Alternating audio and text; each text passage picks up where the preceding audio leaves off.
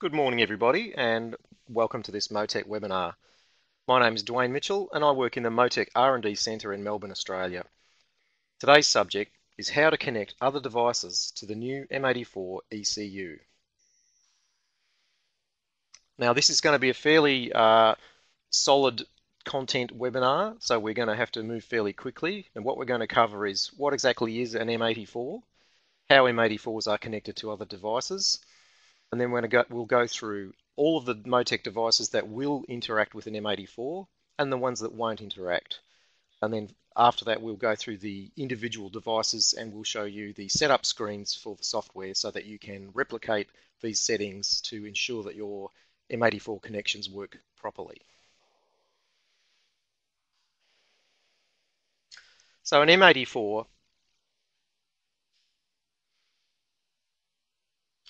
is an entry-level ECU, which is based on our 100 series family, which includes the M400, the M600, and the M800. Physically, it has the same appearance, it has different firmware in it, and it is functionally very similar, but we've simplified the setup and we've designated some inputs and outputs as fixed. This means that the M84 has less flexibility than an M800, for example, but it's actually very easy to set up in comparison because we have pre-designated which inputs and outputs are to be used, and therefore we find that the ECU can actually be set up with a little bit less confusion. So each of the inputs is designated, for example, for throttle position, manifold sensor, and so forth, and each of the outputs in the same way. We have actually, Peter Swinney has done a very detailed webinar on this topic, so we won't cover this in detail. One of the big pluses for the M84 ECU is that we include wideband lambda and 500K logging included in the price. So there is no need to purchase an upgrade code for those two functions. You get that with the ECU, and there's no time limit on those things. There are some capabilities which you need to purchase upgrade codes for, and the reason Motec does this is so that we can offer the product at a base level at the best possible price, and therefore you're not paying for anything that isn't actually of any use to you. So for example, high-low injection, traction control, an extra lambda channel, overrun boost and gear change cut are possible with an M84, but they're not included in the base price. Now, there are some functions that you might find in an M800 series ECU that are never available in an M84. Again, this is as a result of us trying to produce a entry-level ECU with capabilities that may not be necessary for a lot of the vehicles that this ECU is designed for. So you can't get drive-by-wire. There's no way to modify the CAN communication settings. There is no option for knock control or camshaft timing control. If you need to do any of these things, you'd need to purchase an M400, an M600, or an M800 ECU. The original firmware that we've released for the M84 is we call version 100G. This is going to be upgraded very soon because we're making some slight changes to our firmware. So for the purposes of this webinar, you should have version 1.00G or higher in your ECU for this functionality to be possible. Okay, so now we're going to take a look at an M84 and how it will connect with other devices. For some reason, I can't see that on my own screen. So what we have here is a typical application. The ECU is an M84, and we're looking at other things that we'll be discussing today that may be typically connected to an M84. So the diagram you're looking at is by no means the limit of what is possible. It's just an example of things that we might typically use an M84 with. So you can see on the left-hand side we have a GPS receiver, and that is communicating with the M84 via RS-232. So we have the capability to receive GPS data directly into the ECU, and then that allows us to log this information for later analysis. The other principal communications system we have for an M84 is the CAN network, which is a controller area network. And this is a two-wire system. Again, we've done some webinars on this topic, so I won't go into a great deal of detail. But the principal thing you need to know about this is that unlike, for example, an Ethernet system, A CAN system allows multiple devices to communicate on the same pair of wires. In this case, with one pair of wires, we can connect the ECU, a dashboard, for example, or a Lambda system, and we can also talk to our laptop via our UTC adapter. So with one CAN bus, we can have multiple devices, each of which can communicate, transmit, and receive on the same pair of wires. If you haven't got experience with CAN, I'd suggest you look at our CAN webinar, and we'll be doing some more detailed webinars on that topic as time goes on. But the point here is just to show that even though we have some hardwired sensors which go straight into the M84, we can also gain access to other information from other devices on the CAN bus, or the M84 can transmit information to other devices. And that's principally what this webinar will be about, is how we use an M84 with the other typical Motec devices that we would see.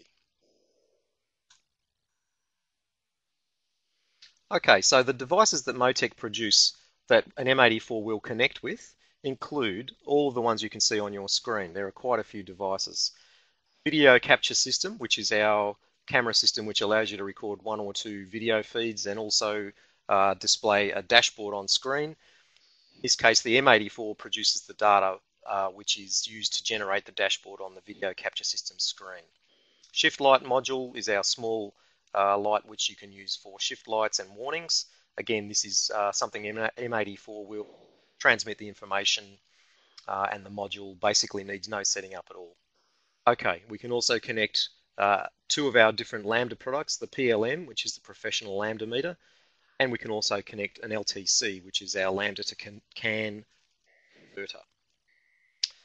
Also the MDD, our miniature digital display.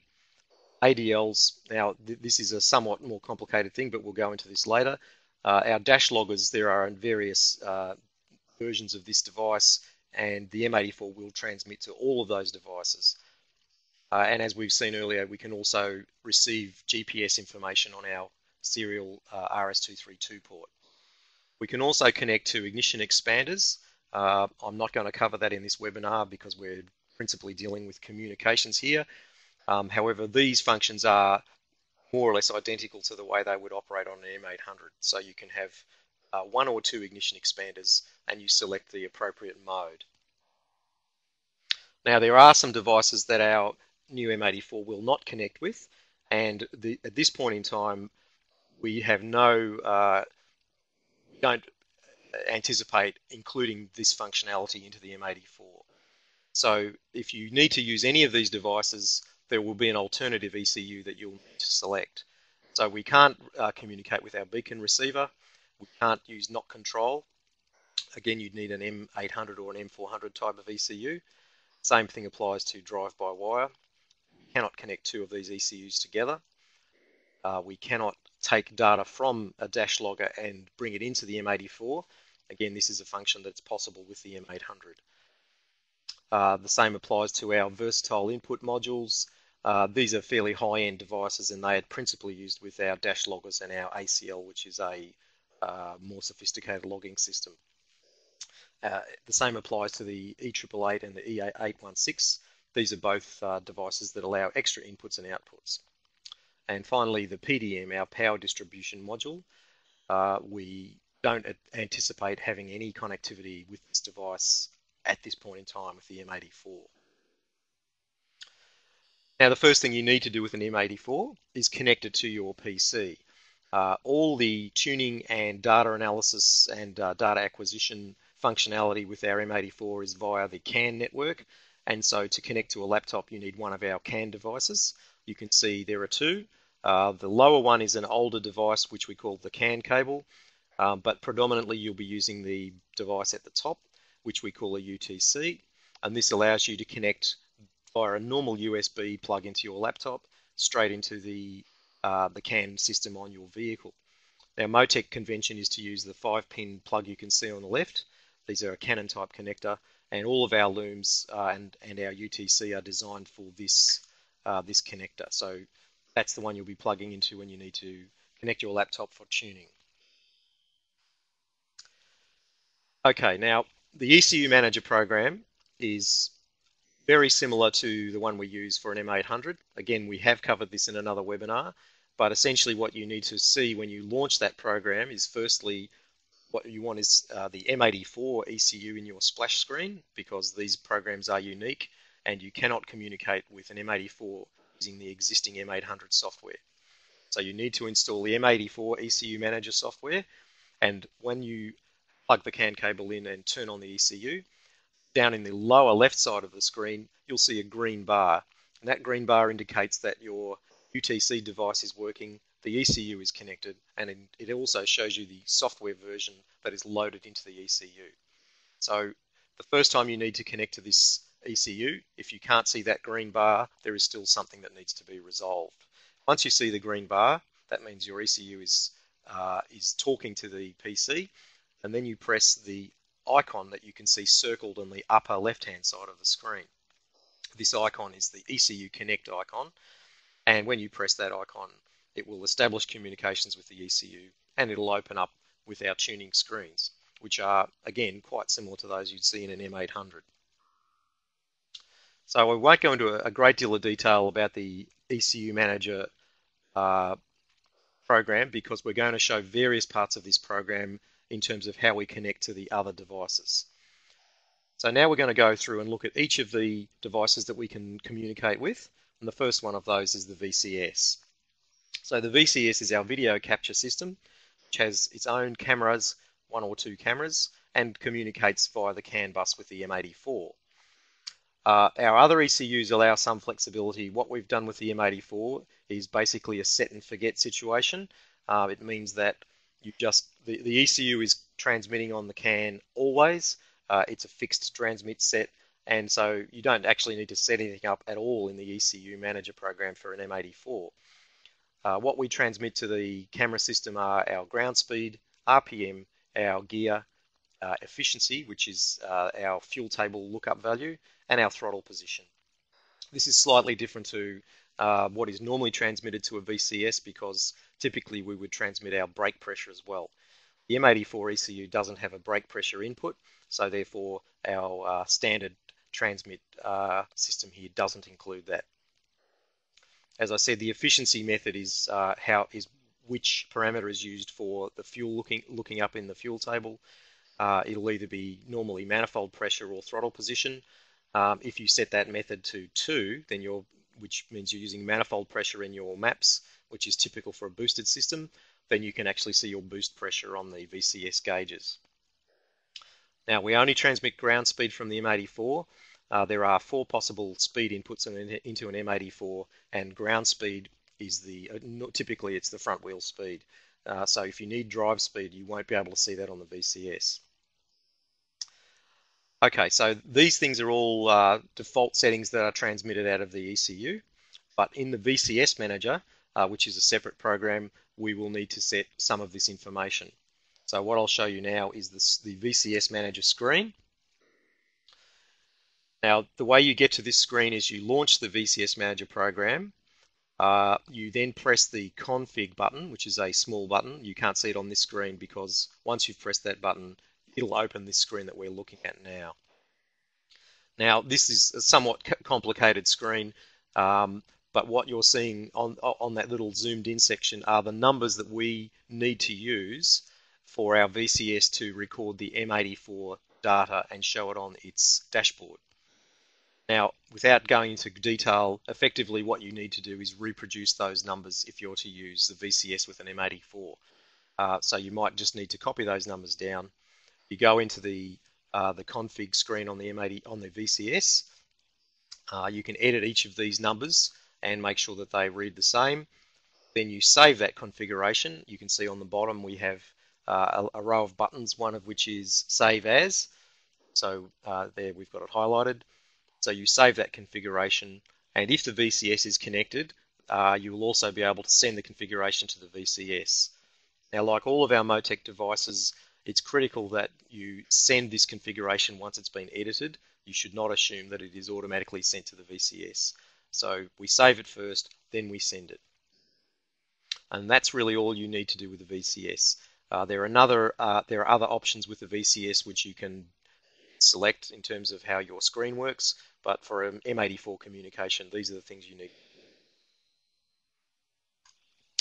All right, now the other thing we can connect to very simply using the M84 is a shift light module. You can see one on the screen.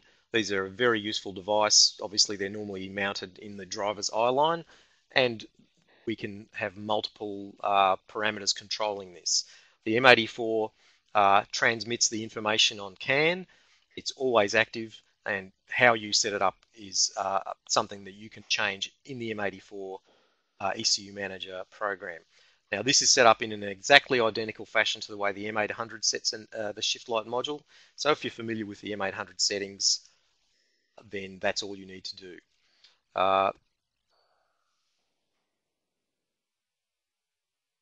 We actually have already done a webinar on how these connections can be done with an M800, so you can refer to that if you need further information.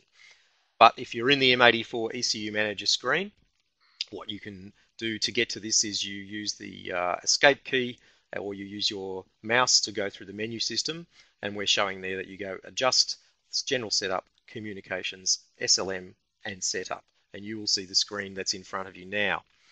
Now, this is just the typical setup that we would use where we're not including things like temperature warnings on the SLM. We're just using it principally as a shift light, which is the simplest way you might use it.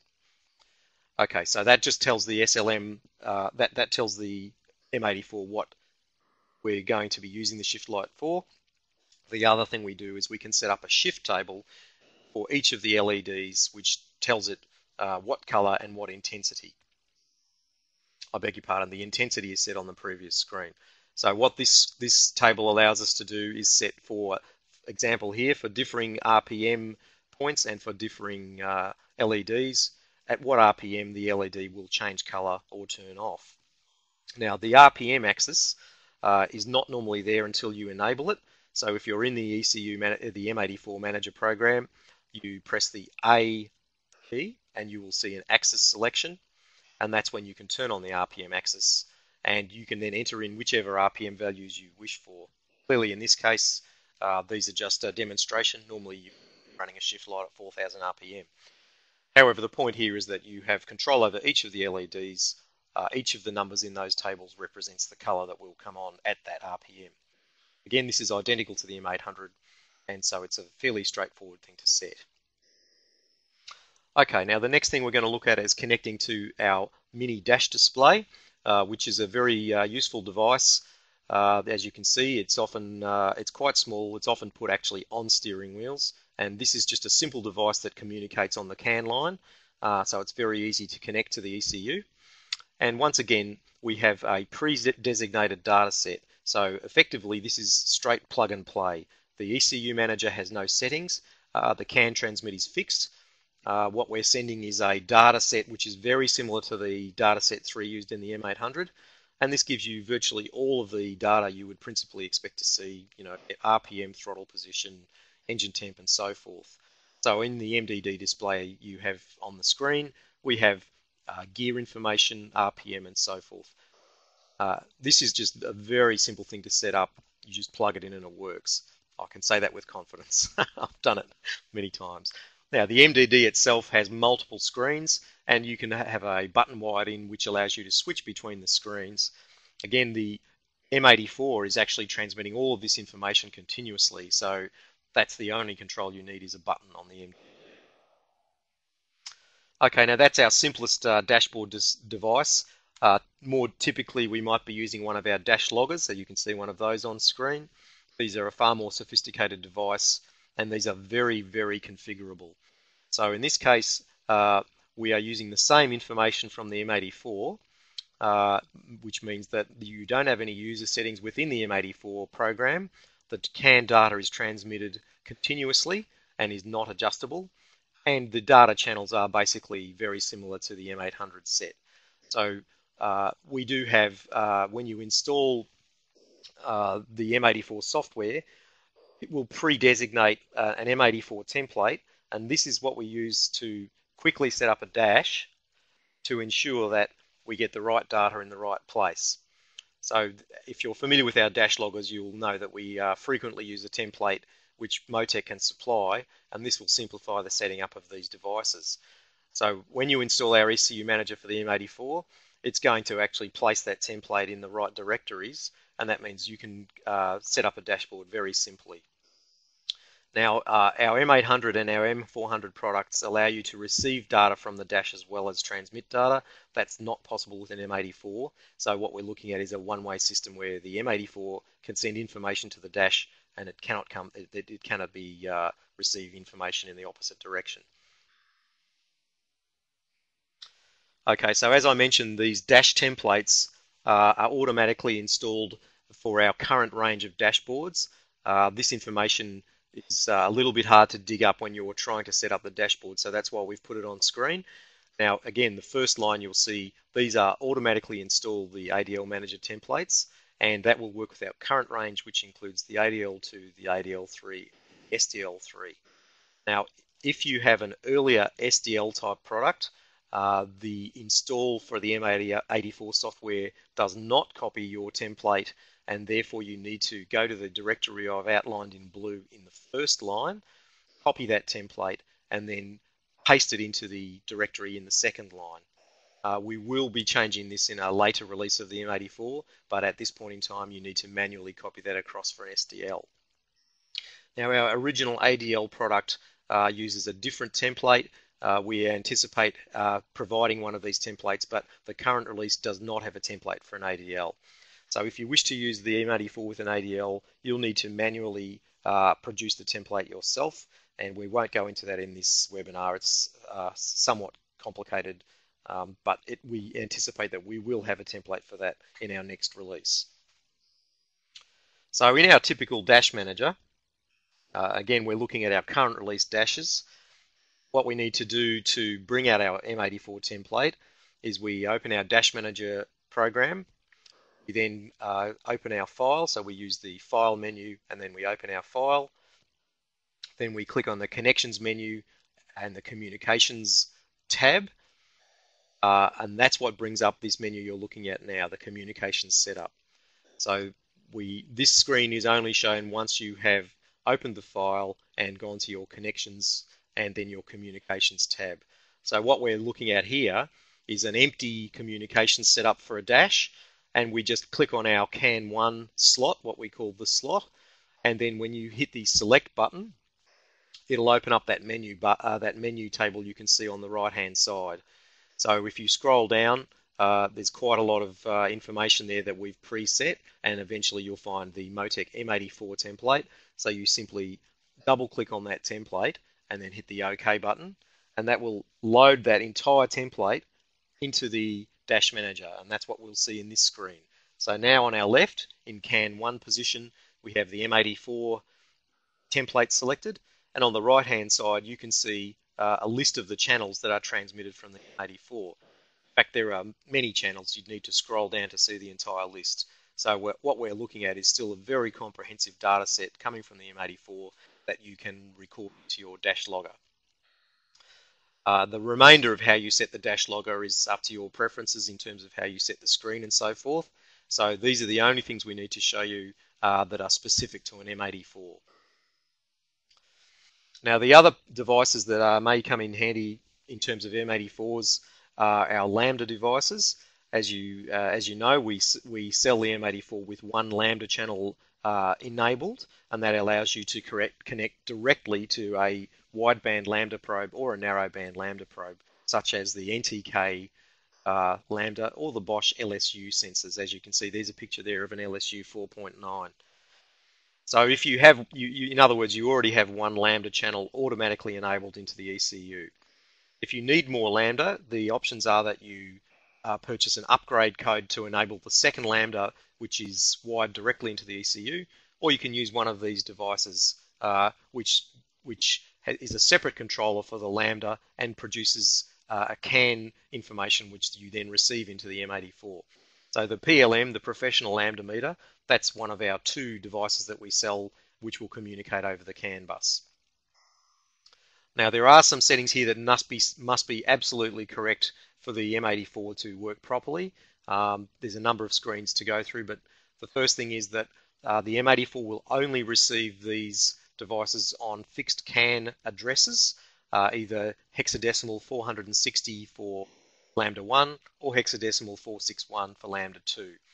Now these are essential, and because the M84 doesn't allow any other channels, there's a number of screens we need to go through just to demonstrate that. We also need to set the sensor type to 0 to receive the CAN message from the PLM. Then we need to set the input pin as well. So I'm going to show you each of those screens. Finally, in the PLM manager itself, which is a separate piece of software, we need to make sure that the transmitted data meets the same requirements. So this is a fairly complicated thing to do, but once they're set, you can forget about it. All right, so the first thing we do in our ECU manager is we go to the Lambda sensor screen, and you can see the menu structure at the top there where you go adjust, sensor setup, wideband Lambda sensor setup, pardon me, and sensor type. So this brings up your screen. Your first sensor is more than likely the hardwired one, but if you wish to bring it in on CAN, firstly you must select option 0 there, which will deselect the hardwired Lambda sensor if there's one. That's a straightforward thing to do, and you would do that for either of those channels that you wish to bring in from the PLM. Okay, the next thing we do is we need to change the input setup for the Lambda 1 and Lambda 2 channels. Once again, we're in the M84 ECU Manager program here, and you get to this screen by going Adjust, Sensor Setup, Input Setup. That's how you do it using the menu structure, and there's also a keyboard shortcut which is the Alt key, and hold down the Alt key and press the I key for your input setup. So you can see here we have Lambda 1 and Lambda 2. These both need to be, or either one needs to be changed over to the setting for the PLM over CAN. So to do this, you double click on the Lambda 1 position, and then you get a scroll down menu where you roll down to number 81 and select it. Now again, these need to be done to enable the PLM to produce the right data, and if it's not done, you will see either no Lambda information or incorrect Lambda information. Okay, that's what you need to do in the ECU Manager program. Now we're going to take a look at the PLM Manager. Okay, so this is another piece of software, and what we're doing now is ensuring that the PLM is producing the right information for our M84 ECU. So firstly, what you do is you start the program, you have your PLM turned on, and then you go online and you get the configuration from the PLM, and you can see that's how we've shown this screen here. This will download the configuration that's currently in the PLM. Okay, then the next thing you need to do is you need to press the setup button, and you go to the CAN messages here, and what we can see is that for PLM to produce the same addresses that the M84 uses, we set message 1, which is highlighted here in red. So we have a series of tabs. Message 1 needs to be set to address 460. The compound ID needs to be set to 0, and our message rate needs to be set to 50 per second. I won't go into all the reasons for this, but just let's say this is the way they must be set, and you'll have faultless performance if you do this. Because we can run multiple PLM devices on our CAN system, we also need to set up the additional messages, and this is to ensure that we don't get any clashes on the CAN bus, which the M84 will be unable to interpret.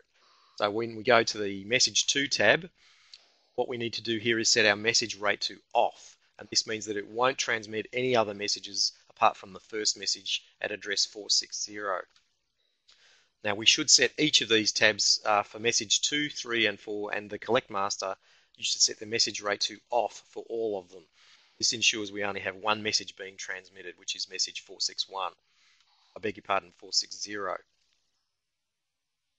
Okay, so then once you press the OK button, you save the file, and then you go back to the online menu and you send that configuration to the PLM.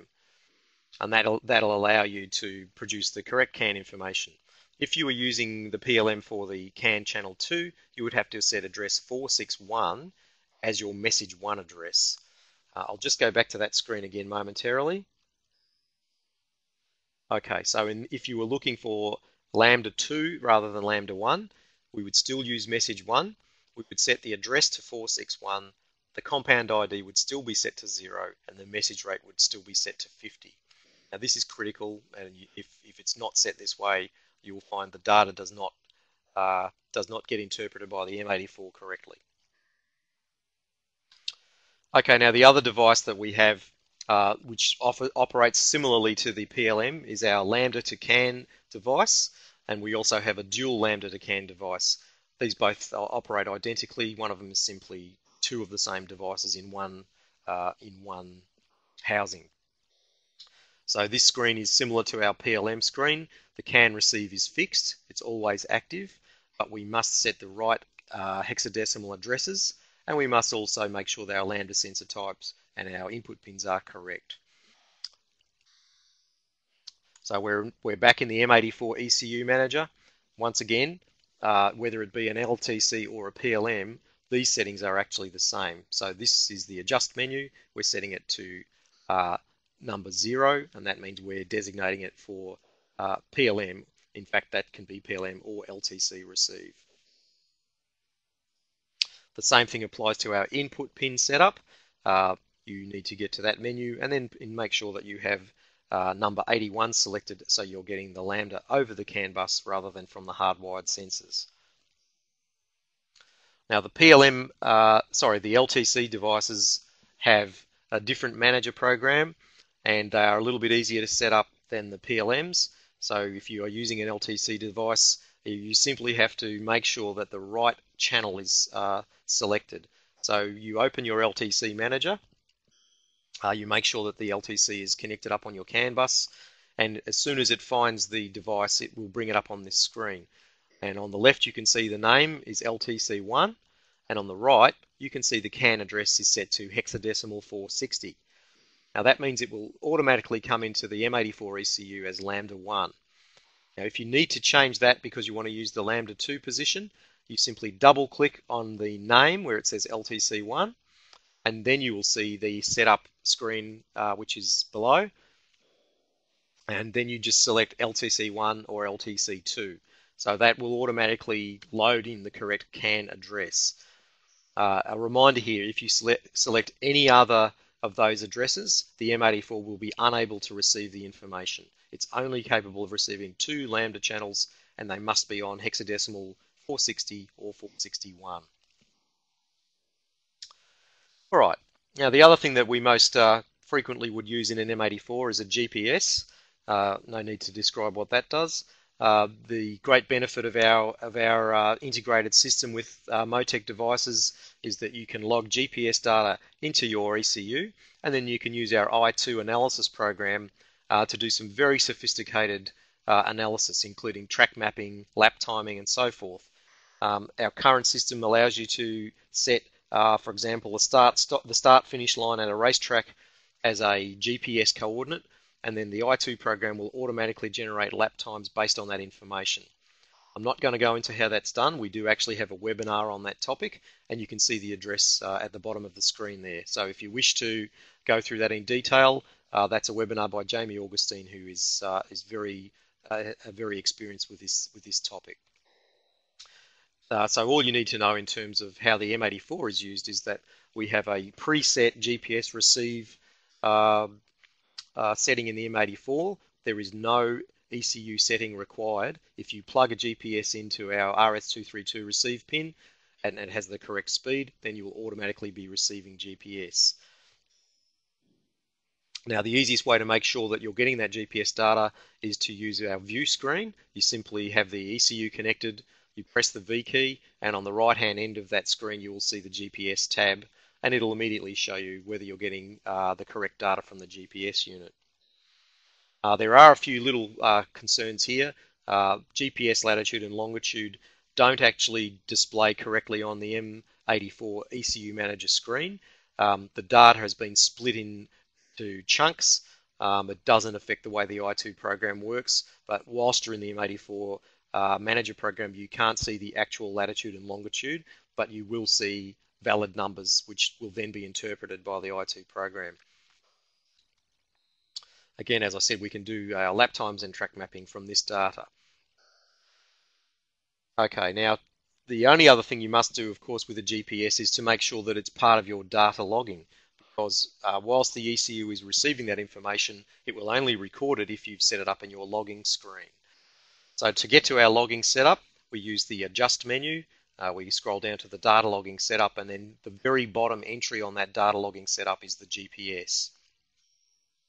Now, for us to get our correct latitude and longitude information for our track mapping, we need to have the 4 parameters I've shown there: latitude HW, latitude LW, longitude HW, longitude LW. And normally we would also include the GPS speed because, of course, that's a very useful thing to see. Now you'll notice that we only have set our logging rate here at 5, which means 5 times a second or 5 hertz, and that's because typically certainly the GPS units that we sell communicate at an update rate of 5 hertz. So that means if you log this information any faster, you don't effectively get any better information. For example, if you log it at 20 hertz, you'll use up 4 times as much memory in your logging, but you won't actually get any more accuracy. As the M84 has a fixed number of logging items available, you'll find if you want to include GPS, you may have to turn the logging off on some of the other channels because you're only allowed a maximum of 16. And in this case, we're using 5 items just for the GPS, but it's certainly a very useful thing.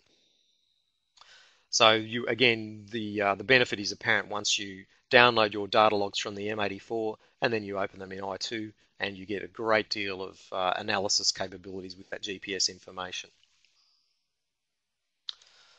Okay, that's all we're going to cover today in this webinar.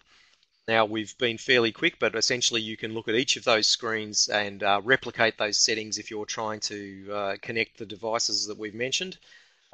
These are all settings that have been tested and we know they work, so you can have confidence in what you see on the screen. There are many other ways you can get help from Motec apart from these webinars. We obviously run other webinars and these can be viewed and downloaded. We also have a very thorough forum system which you can become a member of, and many of the staff here at our Motec R&D Centre will be on those forums each day, and also our Motec staff in other countries. So this is a very good way for you to get involved and to both pass feedback to us and have any of your queries resolved. Okay, that's the end of our webinar today. We will probably update this in some time, but as you can see, we can get a great deal of functionality out of an M84.